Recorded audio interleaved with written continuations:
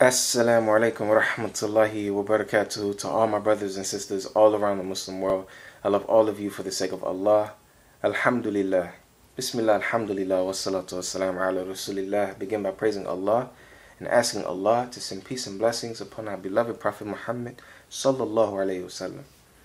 This is a reminder from the Dmv Islam Page, first to ourselves. May Allah help us to be upon our own advice before we try to give it to people. I seek refuge in Allah from telling people to do things that I wouldn't do and that I don't do. We seek refuge in Allah from being hypocrites. Ameen. And this is just another reminder, inshallah ta'ala, you can benefit. And this reminder is going to be about telling the truth. How important is it to tell the truth? You know, how important is it? What value does that have? Not only what value does it have, but what does it get you?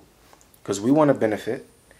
A reason why people may be turned away from religion is because they don't see the benefit of it. When they look at religion, they may see it as just obeying a bunch of rules and, you know, getting up early, and they don't understand. But the truth is that the religion is for you to benefit. It's only for you to benefit from it. Allah does not need people to follow a religion. He doesn't need anyone to believe in Him. He existed before anyone was here. And no one was here to believe in Him. And He will exist after nothing is alive. He will still exist. So Allah doesn't need people to believe in Him.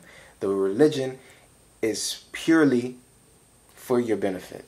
Islam is purely for your benefit. So, back to the truth. What value does the truth have, and how do you benefit from it? Some of us may want to be good Muslims. You know, you have brothers and sisters, regardless of what we do or fall into, we ask Allah to save us, Ameen, and to honor us, Ameen. But, you know, you may have brothers and sisters who may not be doing the things that they should do, the correct things, the right things, but they want to be good Muslims. They really want to be good Muslims. You know, they want to be good Muslims. But how do you do that? How do you become a good Muslim? What step do you take? And that's what this video, inshallah, will reveal. Allah subhanahu wa ta'ala, glorious and exalted is He, says in the Quran, chapter 33, Allah says,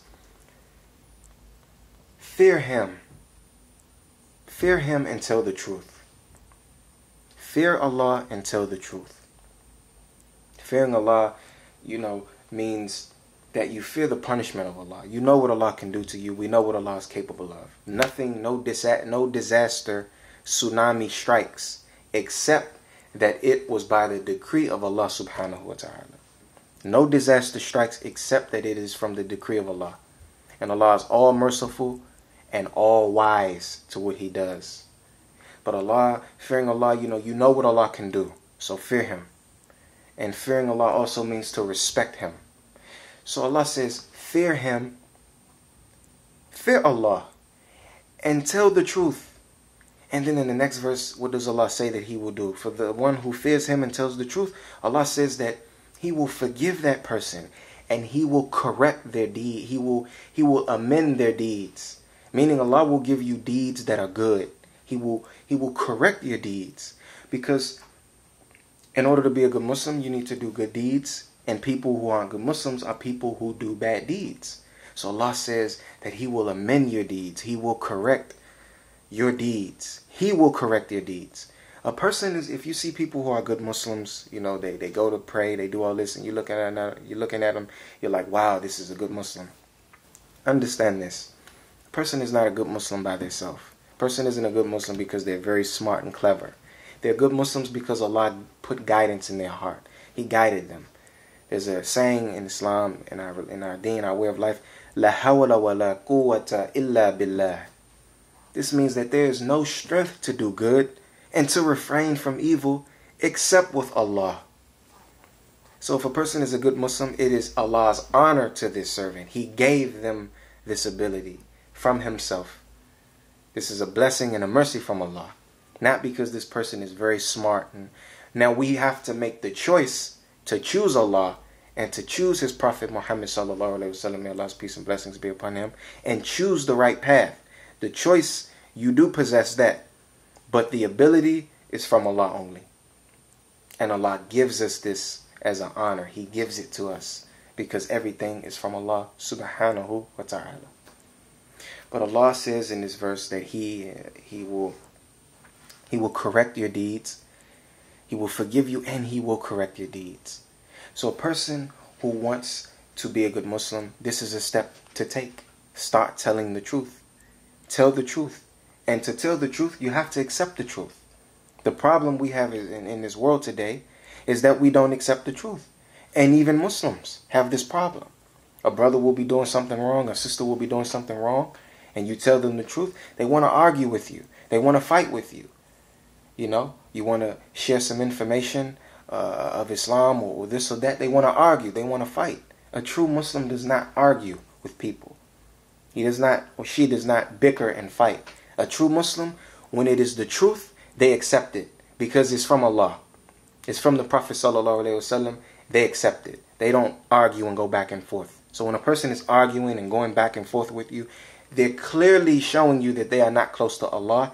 Even if their beard touches the floor and their thobe is longer than a telephone pole and their hijab is the best hijab in the world, whatever the case may be. If a person does not accept the truth and they're bickering and arguing with you, these are not people who are close to Allah. No matter how much of the Muslim look they have, they're not close to Allah. Because a person who's close to Allah does not argue when the truth is brought to them. They accept the truth. These are the people who are close to Allah. So a person who argues with you, they are not close to Allah. They are clearly telling on themselves, I am not, even if they're cursing and saying whatever out their mouth, arguing back with you, translate that to this: I am not close to Allah. That's what they're saying. So we need to accept the truth.